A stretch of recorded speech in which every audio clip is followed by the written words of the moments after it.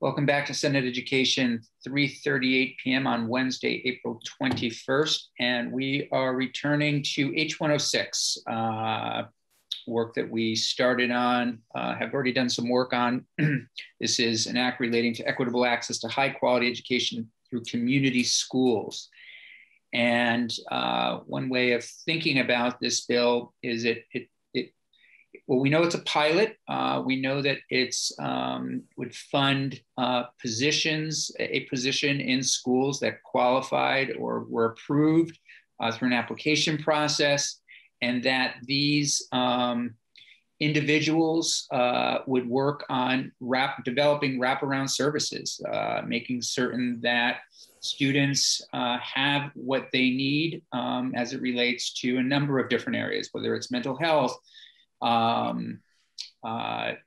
physicians, dental, all those kinds of things. And I think I have been having a lot of conversations with appropriations. I think there are perhaps some reservations there, given that schools have $400 million right now, and people could try these pilots right now with some of those dollars. But I think they would certainly, my inclination also is that they would support or at least take our opinion quite seriously if we were to advance this year. But with that, we'll continue our path and see where we land. So with that, Mr. Desmarais, is there anything that I missed in that little overview? Pilot program goes to, I'm not sure how many schools could participate, but basically we're talking about schools being able to hire someone that, again, can work and create these wraparound services. And also these individuals, as I remember from some of the earlier testimony, they could start to develop ways to continue the work that they started. In other words, they can look for different funding opportunities, either within local government, state government, federal government, perhaps private funding, that sort of thing.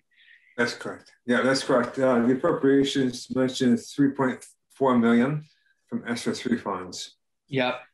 And you did ask for a couple of changes, which I've done for you to work in some literacy language. Yes, I did indeed. I do have some literacy language that I would love to actually, if that's okay, do you mind if we put that on the table now and see what senators are thinking? So I think for me, I'm just looking if there are ways to tie literacy into even this kind of work, if it makes sense. I would love to do so. But so, Mr. Desmarais, do you want to share some of those ideas? Sure, of course, yeah. I don't know if you've emailed us anything or if you want to just bring it up. It should be I emailed it to Jeannie, I think. It might be on the website, I'm not sure. But I have it here. Right, if you don't mind bringing it up, I think that would be great. Okay.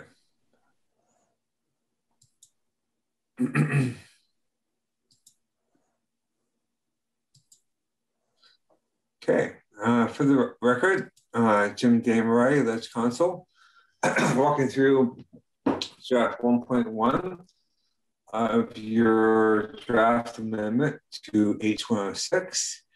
It's a strike all, and the changes are in yellow, and there are only 3 areas of change here, all around literacy. So the first change is in the findings. So we're adding a new finding that says, recognizing that literacy proficiency is a foundational learning skill, community schools can advance the state goal of improving literacy for all students in the state. Achieving this goal will require a multi-year and multi-dimensional effort, requiring continued focus by the General Assembly, the administration, and school leaders. And community schools are an important component of that effort. So that's a finding. And then we go on to, there are 4 pillars for community schools, just to remind the committee. So the definitions here, here community school program. And so the first pillar is integrated student supports. The second is expanded and enriched learning time and opportunities. The third is active family community engagement. And the fourth is collaborative leadership and practices. So on the third one, we'd be adding a shall. So in terms of the definition of active family and community engagement, which brings students, families, and the community into the school as partners in children's education. It makes the school a community hub, providing adults with a facility to access educational opportunities they want, which shall include access to evidence-based literacy instruction, and may include a number of other things that are unchanged. And lastly, the changes about use of funding. So use of grant funding, what we see before was 1A, which is to hire a community school coordinator, or if you have one, to further develop your plan. Now we're adding a B, shall be used to develop and implement a plan to improve literacy outcomes and objectively assess those outcomes. So those are the changes to work in literacy into the bill. So those are just some thoughts. We can hear from our witnesses, but it's just another avenue perhaps. Some of that work will likely be getting done through our other work, but seem like there might be some areas for improving our work. Any questions at this point? Comments? Okay. Okay. Ms. Mayer, am I pronouncing that correctly? You are. Terrific. Welcome to Senate Education. We know that you testified on House Education on this bill. Glad to have you here and look forward to hearing from you. So the floor is yours. All right, well, thank you, Chair Campion, and thank you to the other members of the committee. I did enjoy the conversation with the House Education Committee, and I'm happy to be back to talk with the members of the Senate Education Committee. My name is Anna Mayer, and I'm a research and policy advisor at the Learning Policy Institute, which is a nonprofit and nonpartisan education research and policy organization. And I'm based out in the Bay Area, so I'm enjoying seeing pictures of beautiful Vermont in your virtual backgrounds. I am here today because I have researched community schools extensively, which includes lead authorship of a 2017 review of the community schools evidence base. And I have entered that into the written record in the form of a research brief. So I did share some written testimony with this committee as well. And I am delighted to see that findings from this evidence base are strongly reflected in H.106, and I'll talk more about that briefly today. So I will share some information again about that evidence base. I'll give an overview of the national landscape of state-funded community school initiatives with an emphasis of what this strategy can look like in smaller and more rural settings. And I'll provide some examples of how community schools have responded effectively to the COVID-19 pandemic. And I'll try to keep my remarks brief. I'm happy to answer any questions as best I can. And I did also want to just acknowledge that there are already great examples of community schools that are present in Vermont.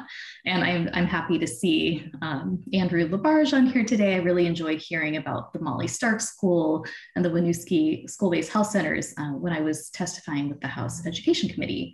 And so my understanding is that Vermont is well positioned to support this work because there's a strong tradition of schools functioning as centers of the community. So in terms of the community schools evidence base, as was just noted, the 4 pillars of community schooling are mentioned and defined in H.106, and those are integrated student supports, expanded and enriched learning time, active family and community engagement, and collaborative leadership and practice. And I'll just share briefly a bit more information about each of these pillars and the associated evidence base, which does show that community schools can make a positive difference for students' educational outcomes. So first, the research team with the Learning Policy Institute and the National Education Policy Center, identified the 4 pillars by reviewing a core set of studies that were examining places that were calling themselves community schools. And we were analyzing the common features of these schools across a set of studies.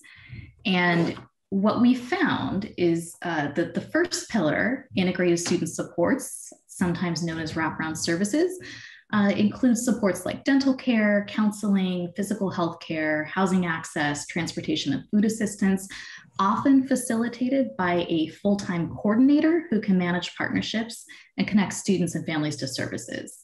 And I do think that's a really important point. That's obviously a focus of the bill. And just to note that there is a lot of federal funding incoming to schools. There is a flood of resources. The coordination is a really, really important part of that because, as we all know, educators work very hard and have a lot of responsibilities. So having someone at a school who can really dedicate their time and focus on bringing the school community together and making sure that resources are accessible to students and families and well coordinated can make a really big difference to implementation.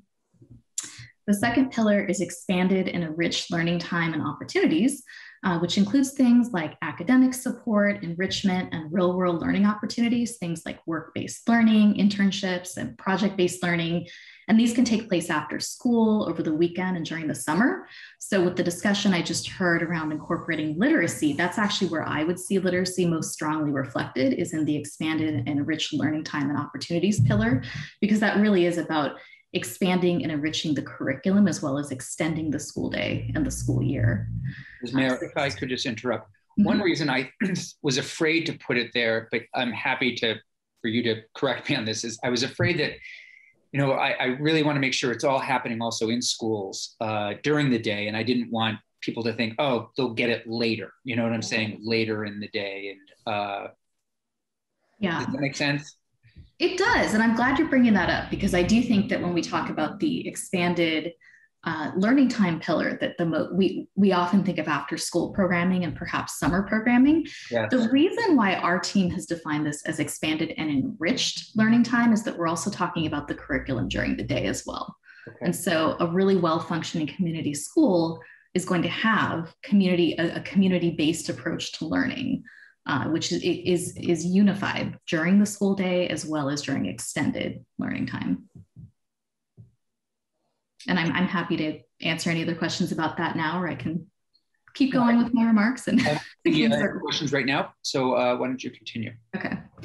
So those are the first 2 pillars: integrated student supports, expanded and enriched learning time, and opportunities. So really what opportunities students and families have during the school day and during extended learning hours. The third is active family and community engagement, which is certainly about engaging parents and family members. Really inviting them not just to volunteer or partake in services at the school, which is important, but also to serve as true partners in supporting and educating students. And that leads directly into the 4th pillar, which is collaborative leadership and practices, which is really about establishing a culture of professional learning, collective trust, and shared responsibility for outcomes. And strategies that can support this pillar include having a site-based leadership team, employing a community school coordinator, which is certainly reflected in the bill, and supporting teacher learning communities. So really a piece of this is about what governance structures and positions you can put in place to facilitate collaborative leadership and decision-making. So those are the 4 pillars. And again, those came from the research review that we did. And after identifying those 4 pillars, our research team reviewed over 140 studies of both community school initiatives and looking at studies affiliated with each of those pillars. And we found that there's no one-size-fits-all approach to implementing the pillars. So each school and community is unique in terms of its assets and needs, and therefore each community school will look a bit different. So the programs and services may vary somewhat across schools and across communities. And with those pillars in place, that you still can have a consistent community school strategy. But the details of the particular programs and services may not be identical across sites. And overall, we found benefits associated with a wide range of community school models. This research, again, is cited in my written testimony. We saw improvements in everything from test scores and grades, especially in mathematics, and high school graduation rates to students' attitudes towards school. And we also found some evidence that community schools can help to close achievement gaps for low-income students, English learners, and students in special education. And I cited those studies specifically in my written testimony. Of course, program effectiveness is related to the intensity and quality of services that students and families receive, as well as the length of time the strategy has been in place. So in this sense, implementation matters greatly for achieving positive results. And I'm just going to share a few thoughts on what those elements of high quality implementation can look like. One key element is having a community school coordinator or manager, as I said previously, who can increase the capacity of school staff to work in partnership with students, families, and local community members. But it's really important to understand this coordinator does not work in isolation.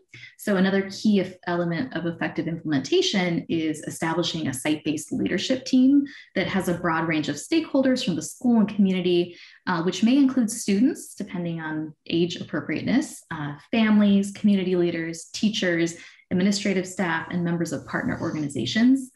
And it's really together that the coordinator and that collaborative leadership team can work on a third element of effective implementation, which is conducting an assets and needs assessment. And the purpose of that is to identify resources that are already present in the school and the surrounding community, and as well as the needs the school community has that can be addressed through existing and new community partnerships. And I'll just say that having worked with community school initiatives in different parts of the country, it can be amazing to see that, sometimes even knowing what services are already in place or which students are receiving those services is not always a given. So there is an element of making sure that the existing resources are being used effectively and efficiently. And then also having a community conversation about, what are the needs within our community, and, what are the resources or partnerships we may want to establish to address those needs. So just a thought around, the plan to assess literacy outcomes. One way to think about that might be that actually a broader needs and assets assessment could include an element of looking at literacy within a community, how students are doing, what supports are in place, and what additional supports might be needed. But I think this is about making sure both that the community has a voice in decision making, and also that that the existing resources are being used well, and that new resources are really hitting the mark in terms of what the needs are. And then I'll just say briefly in terms of the national landscape, that many states, both large and small, are investing in community schools. And my written testimony has some more detailed examples, but New York provides funding for community schools in high need districts through its school funding formula. And in addition, the state funds 3 regional technical assistance centers for community schools that work with both small and large schools and districts. And those TA centers are working with in more rural areas of the state. So they've worked on community schools in Rome, New York, that has a population of 34,000, and Messina, which has a population of 13,000. So it's not just New York City that has community schools. Another example comes from New Mexico, which has funded $50,000 one-year planning grants and $150,000 annual implementation grants that are on a 3-year cycle, similar to H.106. Total funding was $3.3 million in 2020, so very similar to what this committee is considering. The grants go to schools and districts of different sizes, including Cuba Independent School District, which has 550 students in K-12 and is in rural northern New Mexico. And Cuba is using this funding to offer expanded learning programs focused on Navajo culture in partnership with local tribal leaders, as well as integrated student supports. And finally, West Virginia passed a state Board of Education resolution in support of community schools and has provided technical assistance through the state education agency. This includes the Reconnecting McDowell initiative in McDowell County, which is an innovative public-private partnership in an area hit hard by the declining coal industry and the opioid pandemic. It brings together government agencies, local business, teacher union, and nonprofit organizations to offer enrichment programs, integrated student supports, and economic development activities in the local community. So we're really seeing this work is happening in different parts of the country in different contexts. And the last thing I wanted to hit on is just COVID-19 response. Evidence is also emerging that community schools are well positioned to respond to the pandemic. These schools have strong relationships with students and families. They have a coordinated infrastructure in place, and they have partnerships with community-based organizations and government agencies that allow them to quickly and effectively respond to student and family needs. So one example is that there was a community school coordinator at Doña Ana Elementary School in New Mexico who staffed a help desk to field calls from parents and was able to connect families to mental health and social support services over the past year.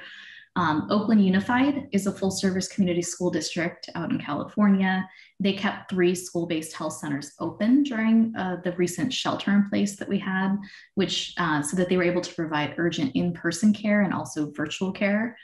And, kind of touching on what this can look like during the school day, teachers at the UCLA community schools in Los Angeles adapted their curriculum to guide students through relevant project-based learning. So for example, they had students who were looking at who did a 10-week inquiry unit on the way that COVID-19 was impacting communities of color disparately. And so the teachers are really part of that community school, and they're thinking of their curriculum in the context of their community as well. So taken together, I think these examples can show how community schools are well positioned to adapt their approach and effectively support students and families in times of crisis. So I thank you for your time, and I'm happy to answer any questions. Thank you. Committee, questions, Senator Lyons. So all these programs look absolutely amazing, to say the least. And are these all pilot programs, or any of them now in place in perpetuity, so to speak? Have they become part of the school culture, and will the school continue with the programs that are currently in place? Yeah, I mean, I think, so first of all, the New York example that I cited, that is part of the state funding formula, and Maryland has also put community schools into the state funding formula. So that is ongoing funding.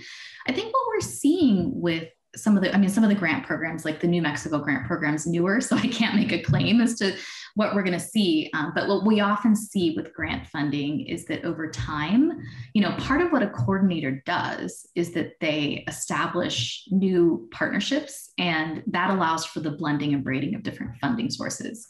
School-based health centers are often able to bill Medi-Cal is in California, Medicaid. So they're able to bill, federal health dollars. After school funding sources from federal and state can be very helpful in supporting this work. There also is research on Albuquerque community schools that shows the return on investment for having a coordinator at a school is $7 in benefits for every dollar invested. So there is some evidence that you start to see a cost benefit savings from this approach, which then often does incentivize schools and districts to continue funding those positions. And I think the coordinator is key to this work. But of course, as I've said, they don't work in isolation, but to have stable funding for that position is important. And people find a way to make it work through different funding sources. And the other thing I would just say is that there's a number of districts throughout the country, including New York City, Baltimore, Chicago, Los Angeles, Oakland. These are obviously all larger urban districts, but they have had longstanding initiatives in place. Thank you. You're welcome. I very much like the idea of, whatever schools if we were to move in this direction, and I think appropriations would probably, as we're sort of figuring things out and making an argument to them, if we could in some ways identify or make sure that the schools that need this the most get these dollars. And right now, I think the only criterion in there is free and reduced lunch at 40%. Is that accurate, Jim?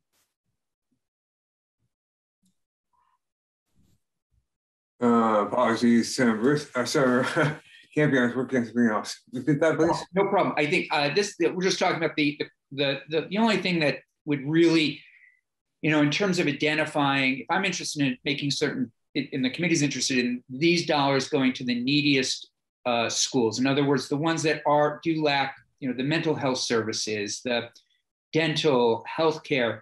The only thing that this is really saying in terms of qualifications is, you have to at least have 40% of your students receiving free and reduced lunch to sort of get you into the application pool. Is that true? Correct.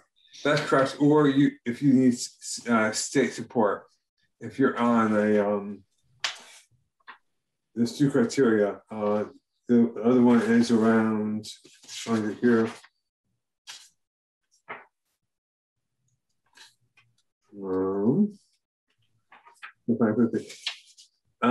Yeah, or it has to identify for comprehensive equity support. I'm looking to Senator Lyons a little bit now on this. Senator Lyons, one of the things I know health and welfare has worked on for a long time, and I know we've heard about it in this committee, and that's dealing with trauma, dealing with, helping kids who, again, in schools, and we've heard it, don't have those supports. And I'm wondering if you feel from where you're sitting, and also I look to health and welfare, everybody on this, but Senator Lyons has been working on this for a long time. Do we have enough in this that really makes certain that the dollars are going to those schools that really are going to need it the most, if that makes sense?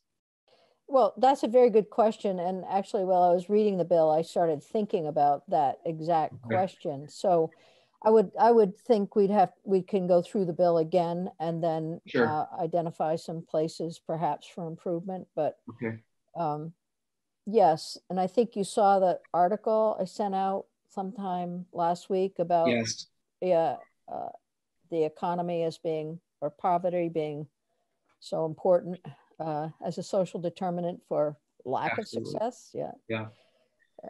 And I'm just looking to make sure, like our other work, that it's strategic, it's targeted, that it's going where it's most needed, so that in 3 years, if we had 30 schools that needed all of this wraparound services the most, that we would also be working to continue this work. In other words, as Ms. Mayer's saying, 3 years, and then how do we get them to continue, I think is really important. Other questions or comments at this point? Okay, Ms. Meyer, I don't know if you're able to stay with us or if you need to leave. I know it's only 1 o'clock there. Yes, I'm happy to hang on.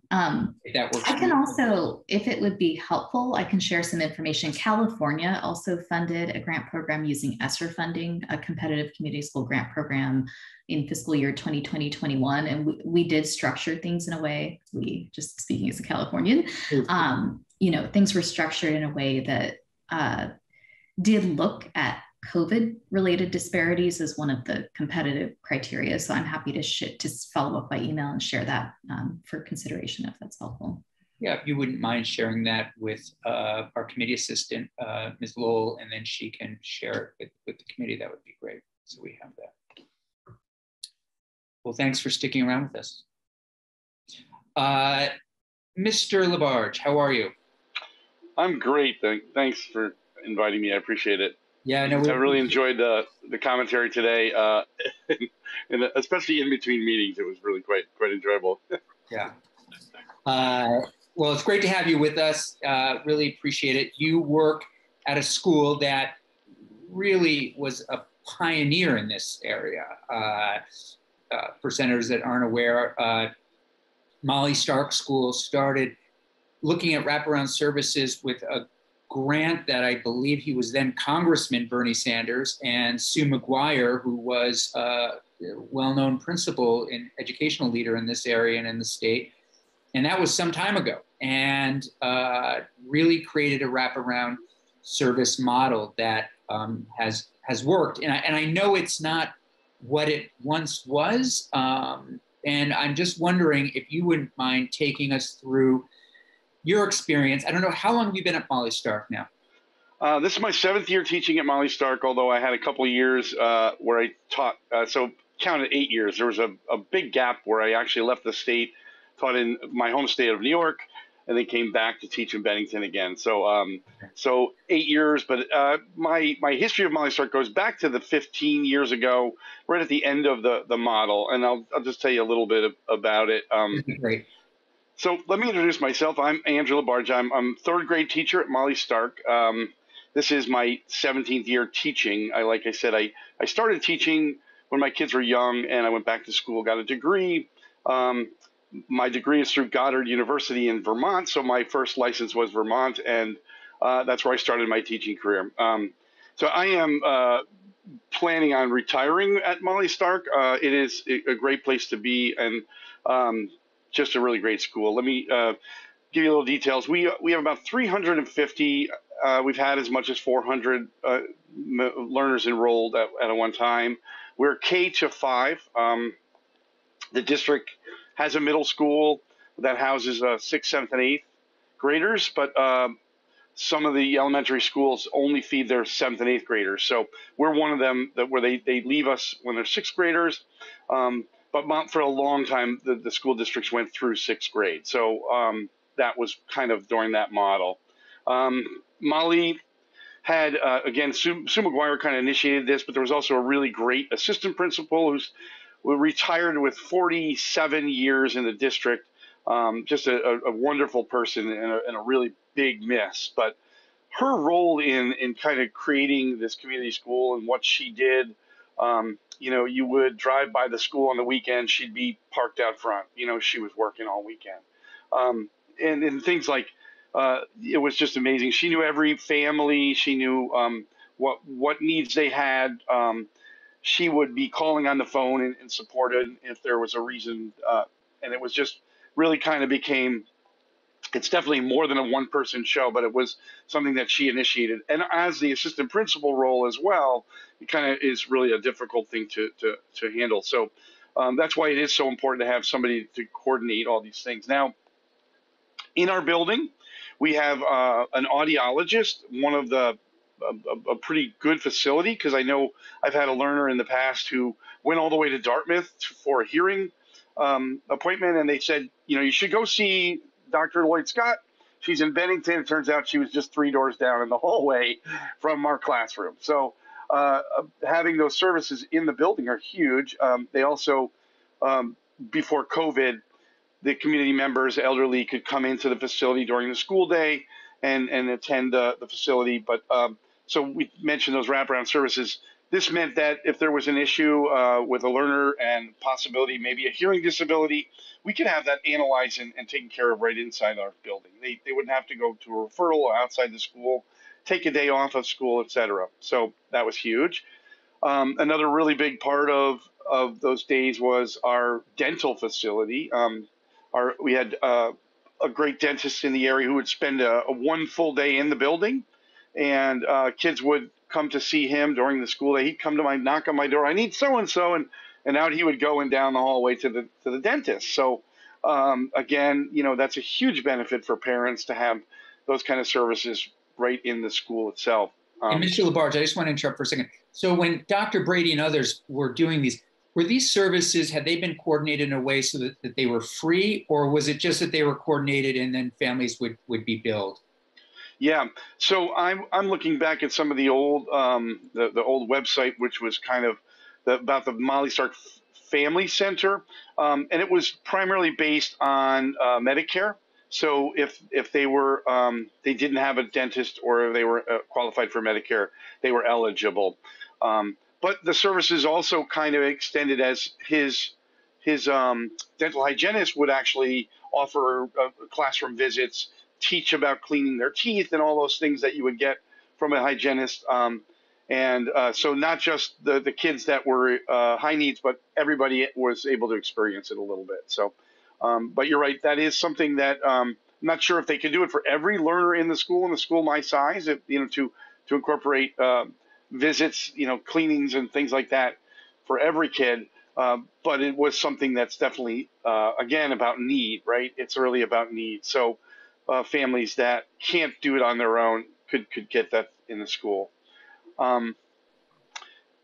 thinking on the pillars that's really important is the extended school day, and we have had an early ed program housed in our building that 3 and 4-year-olds can attend, and that also incorporates a morning drop off and an afternoon, after school care, so that parents could drop the children off at 7. Then they go from the early ed center to their classroom when the school day starts, and then they can go back to the after school area after school. We also offered after school for all learners, even the ones that weren't in the after school or after hours program, I guess is how it would. And that usually went from 3 to 4, 3:30, about when they start till 4:30. So they actually would get about an hour and a half. They would eat a snack and lunch from 3 to 3:30, organized, and then we had teachers and community members. We had some college kids come in and offer after school programs, and everything from movie making to I offered a chess club, and really great things that the kids they really would just rather be at school. And in a lot of the cases, leaving the school causes them quite a lot of anxiety, and who's going to be home and if there's going to be food, and those. So the longer we can keep them in the school, I think that's really helpful and beneficial. I actually taught in a charter school for a few years, so our school day started at 7:15 and went till 4:15. That was our regular school day, and that was actually because the public schools would bus in and out different times, so they had to bus them in before and then bring them home after. So it gave the parents about 2.5 hours extra where the kids were in school. But so the extended learning time is really important, and that certainly would help literacy. Having the access to books and library and programs, both after school and before school, really help. But during the day, obviously, we high quality instruction. We've done so many things where we've been kind of identified for a long time as a school that isn't meeting all the academic standards, but it has a lot to do with having the services for all the other things. So we also have 2 school guidance counselors in the building that are employed by the school district, and then we have a counselor that comes in from UCS that, again, for our kids that are identified or have serious traumas, things like that. They can take those learners during the school day and talk to them and help with things that are going on in their lives. So that's really important. Let me see if I covered. And another great thing that was really cool, and it hasn't happened since COVID. I really miss it. Actually happened right outside my classroom, so it was a little distracting. But every Wednesday, twice a month, at 7 a.m., the food truck would pull up to the parking lot, and the families from the area, which I kind of forgot to, there's 3 or 4 housing developments within a mile of the school. So a great deal of families would come wait in line and can get food, produce, eggs, butter, things like that. So really great. And it was called the Veggie Van Gogh. So again, something that would have to be coordinated with, and it takes a lot of time to do that. So we had a what we called a I was talking with Colin about it, a school leadership group, but it incorporated the community members, some teachers, some administrators, and they would call it the shared decision making team. So they would talk about things like, how can we put literacy nights in here and fund those things, and the members of the parent teacher group were in there. That was a really good couple of years. In the last few years, that's changed. We've had a little different leadership change as well.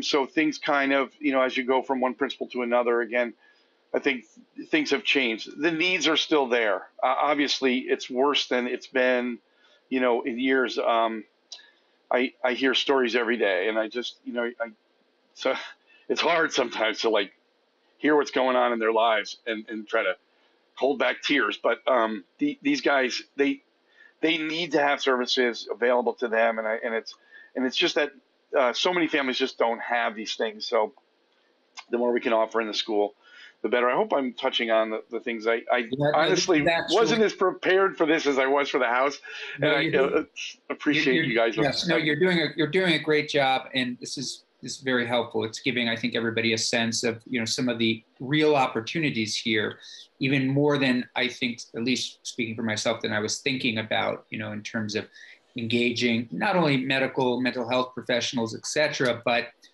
people that might come in and give a talk, or a college student comes in and does, a conversation or work on literacy. Now, all those kinds of coordinating, all those possibilities, I think, are huge. Food, without a doubt, the Veggie Van Go van.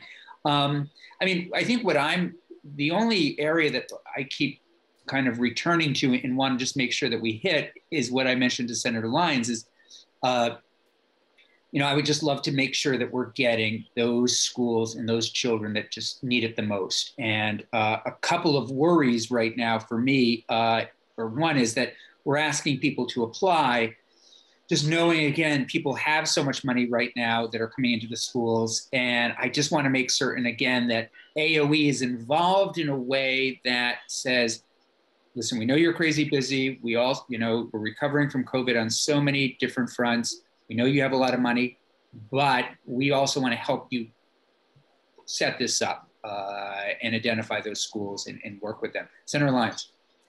Yes, thank you, Mr. Labarge. That was terrific. And as you were talking, I'm thinking about the years that you've been in education, the changes that have happened in the understanding about a trauma-informed environment and what we consider to be adverse childhood experiences, but it sounds like the culture you've developed is a culture of support that helps to move kids away from trauma. So that, it's just terrific what you've been doing.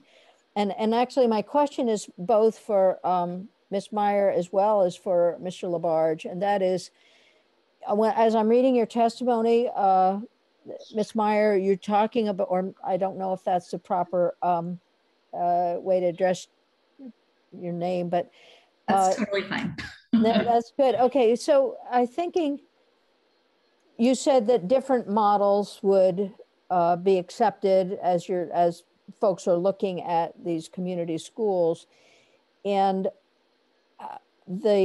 for me, it would be fascinating to look at some recognition of a trauma-informed environment. And currently our schools are developing our PBI, and whether or not that type of assessment or inclusion in the application process could be made. Certainly, as the other things, as you're talking, both of you. So I've asked a question. Asked that question, but as you're talking, you're identifying kids who have significant, terrible problems, and we know the child of a single parent is more at risk than others, and we know that children in certain areas of poverty are at risk greater than others. All of those things, but do you directly intervene? Since you've got family members participating in these programs, that's one of the 4 factors that you've listed. Do you have a system of intervention to help move these children away from the trauma they experience, or at least to become more resilient to it? So, big question. Yeah, for both of you, and seriously, it would be helpful to hear if there are schools out there doing this, or if Mr. Labarge, if you have that at your institution. Senator Lyons, thanks for that question. And Ms. Meyer, I just want to touch this because it is really something that our district has really pushed really hard to inform us that, to be in a trauma-informed school isn't just to say you're trauma-informed, it's to really understand what trauma is. We've had the privilege of having Dave Melnick come down and offer a number of professional learning opportunities. I took a couple of his classes that were through Castleton, and it really changed how I teach and how I approach, behaviors, because when I have a learner who comes in and he's crawling under the chair, and I'm trying to teach him how to understand vowel, consonant, consonant, vowel break, and realizing he's not getting my instruction, and the other kids are actually getting distracted. But when we sit down and talk, I realize that his brother was punching him all night, and they didn't sleep because they didn't have anything to eat, and all these things went on in his life. So we build relationships. And then we help them. Dave talks about having them be able to. You have to get them off the ledge before you can actually help them to recover. So there's no way that consequences will work in a case where a learner's in a case of where he's not in the state of mind that will be able to function. So we help them with that. We've got great teacher support. So if I have a learner, he needs to go and have a walk and talk with somebody, that there's someone available. Having those counselors in the building. And even myself, I had a learner just the other day. I could see that the paraeducator was struggling with him. He was in the hallway. She was asked to kind of take him out for a walk a little while and see what's going on. And he was climbing on the paper pallet. And so I had known him from summer school. We had a little conversation. We started talking. He says, well, his stepfather's sick, or his father is sick. He hadn't seen him in 10 years, or since, forever, right? And now his stepfather, so he had this conversation as we walked back to his classroom. And then, when he went in the classroom, he was smiling again. So they need to have the support in their lives. And so teachers have to be trained to do that. And it's really, really hard work.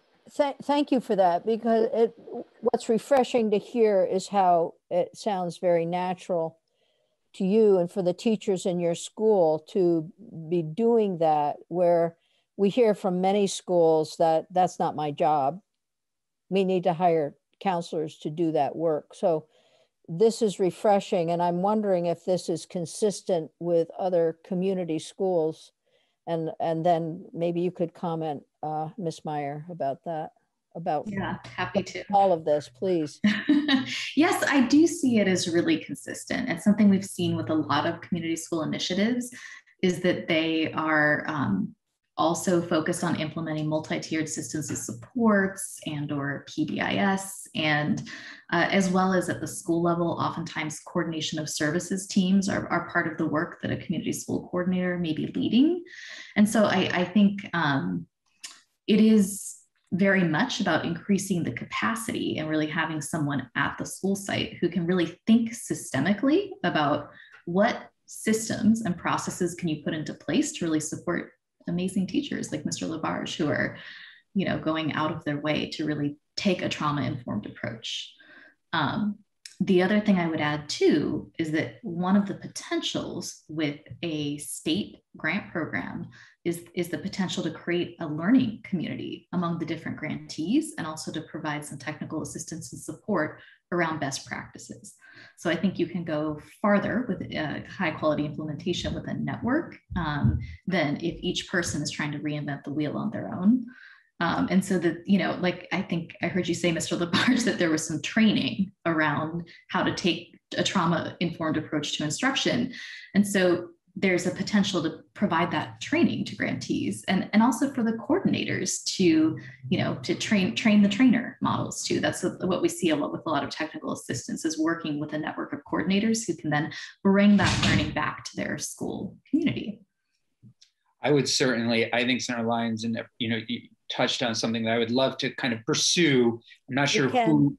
Yeah, that would be great. And I'm wondering, Senator Lyons, if you might even think about who we might bring in to continue this conversation about trauma, because I think tying that into this would be great as we continue to sort of work with AOE to see if they can target schools. And then again, how can we get at the trauma issue? Yeah, I'm happy to work with you to do that. That'd be great. I've been I just wrote down a couple of organizations that the state has worked with in the past for special ed or other areas, and think that they may be able to provide insight into the bill that we're working on. And Is there? Mr. Labarge also had a suggestion too. So Did you have a suggestion, Mr. Labarge? You're muted, Andrew. I'm not sure what my suggestion was. I think you talked about someone by the name of Milken who came down to work. Oh, yes. From the up in Burlington, the Institute. Yeah. And are you talking about a district? Are you talking about NFI or? NFI, yeah. That's exactly who I was writing down when you were Dave talking. Melnick. Yeah. And NFI, just so I know, so we can have Jeannie reach out to them. That's stands for? Okay, don't ask Northeast me that. Family Institute, I think. That sounds good. And it's Dave Melnick. I know that name, Ginny. Sure. Yep. And there's another person who works there who I've gone to visit with many times and talk with about this. So we'll get somebody. Yeah. Well, this feels like we're getting. It sounds like people are excited, and that we can maybe continue to work on this. Tomorrow, where we would again hear from perhaps Mr. Melnick and a couple of other people. Work a little bit with AOE to sort of help them make sure that they're identifying the schools that are going to need it the most. I would love to add some literacy language, and also just, again, beef up the criteria around who would be best to qualify for this. And I hate to see the school actually end up applying, just because a lot of the schools that we're looking to do this work, they just don't have the time and energy to do this work, to apply, to put together applications. And we've heard this, we even heard this with literacy, people, they're doing the work that Mr. Labarge is doing and others are doing. And, to ask them to put together applications for things, I think there has to be I think a happy medium in there so that people can get what they need without taking away from, other duties and responsibilities, if that makes sense. And I don't want to throw a wrench in things, but I do want to reiterate that the New Mexico grant program that I mentioned does have planning grants as well as implementation grants. So that is one approach that other states have taken to kind of recognize that people, schools may be at different places in their journey and they need different things. I think one advantage of a planning grant is that it can be a lighter lift in terms of an application process. And then, it's a smaller amount of funding, but it's a year to really do some of the planning together with support. Is that, does the name Mr. Goldberg, does that ring a bell connected to the Mexico planning grants? No, okay. Greenberg? Is it Greenberg? I do know Mr. Dave Greenberg in New Mexico. Okay. Yes. Okay. It may be he that I think someone from the NEA recommended that we perhaps reach out to. Yeah, he's been a local community schools leader in New Mexico and is now supporting the implementation of the state grant program. And I think he would have a great perspective to share with this community. Chuck Myers is my connection at NFI. Okay. Yeah, and great. I'm going to touch one more about that. What Dave did actually was the district initiative was to train a group of teachers and administrators, and then we were to be the trainers. Of course, we didn't know that going in, but that was kind of the initiative. Was we want to use you guys, and then we brought it to our schools, and it was quite challenging. Like she was talking about having time to do things like. Where do I find the time to plan that, to do that? With our schedule a little bit different now this year with, I have all my kids back now, which is really exciting. But on Wednesdays, we still are asynchronous. So they do a number of things. We have all our meetings and all our planning is done on Wednesdays. So, without those days, I don't know how we would find the time to do the things that we're talking. So it really does require a lot of extra time to plan and coordinate these things. So. Thanks. I think very helpful. I think we're going to leave it there. Unless Senator Hooker, do you have a final point question? Thank you. I was just curious to know if you still have a coordinator and a site team that works at your school, or has that kind of morphed into something else, Andrew? like I said, after the retirement, that really wasn't a position. It was just something she kind of did. So I think a lot of the things, and then COVID hit. So she left us a year before. We had a half a year into that school year, and COVID hit. But we still have so we have different people. I coordinate the summer program. We had an after school coordinator. We have a school liaison who contacts families and things like that. But it's just kind of like, it's not pieced together, and that's what that person might really be able to do. Say, I need so and so to do this and so to do this, and that's really where that position. But no, we don't really have anybody anymore. So no, that's helpful to know, and maybe it sounds like you all could also qualify for this kind of perhaps work going forward. So it might work for you. Okay, we've been at this for a while. I think we're in a good spot where I have some direction. I'll work with Jeannie after this to have additional witnesses in tomorrow to continue along this conversation on trauma and wraparound schools. Thank you, Senator Lyons, for those ideas. We'll reach out to those individuals. Please. One other comment. We do have a trauma-informed director in AHS Secretary's office.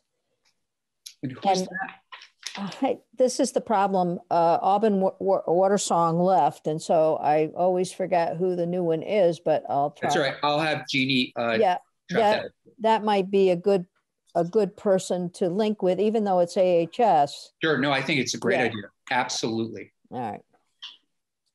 Senators, any final question? We'll return tomorrow to both 106 and 426, and we'll vote on 1S100. And then that's it. Thank you all. Thank you, Mr. Labarge, Ms. Mayer.